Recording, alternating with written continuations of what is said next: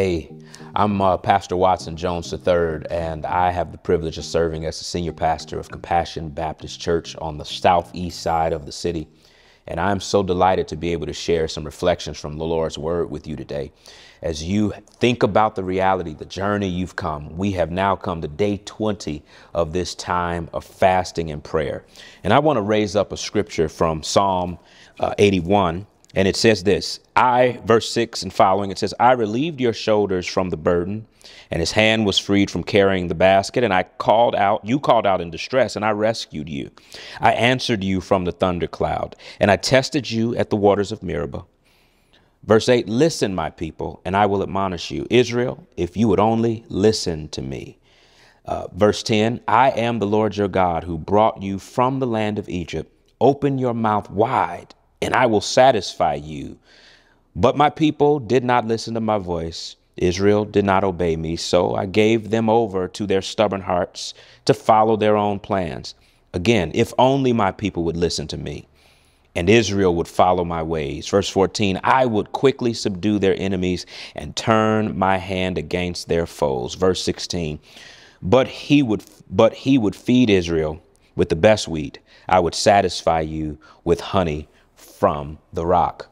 The psalmist is admonishing the people of God to praise the Lord because of his strength and his goodness and his triumph as their God. And he specifically reminds them of what God did to bring them out of captivity from Egypt. And then he says something very striking that I want to raise up for you for just a few moments, or really a moment here.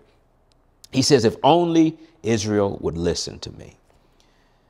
When we hear this passage, we actually get a lens into the heart of God, that God at the very core of who he is didn't merely save you so that you could just be a servant who just does all the time, or a person who feels like they have to perform for the Lord. But at the heart of God, God desires relationship with you, that you might listen to him.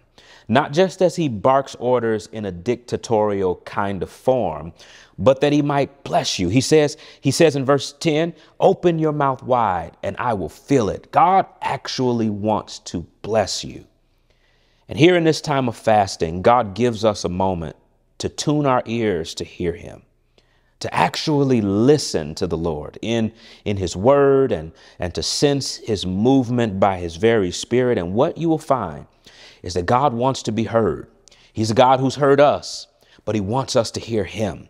And in our hearing him, we will find that he would satisfy us, verse 16, with honey from a rock. He will give us the blessings that only he can give us, because God absolutely wants to satisfy you. Open your ears to hear him in this little bit of time of fasting. Listen, we're really excited about this time of fasting and prayer. I hope to see you tomorrow at 5 p.m. at New Life Southeast with the Chicagoland United in prayer as we close out this time of fasting together. God bless you.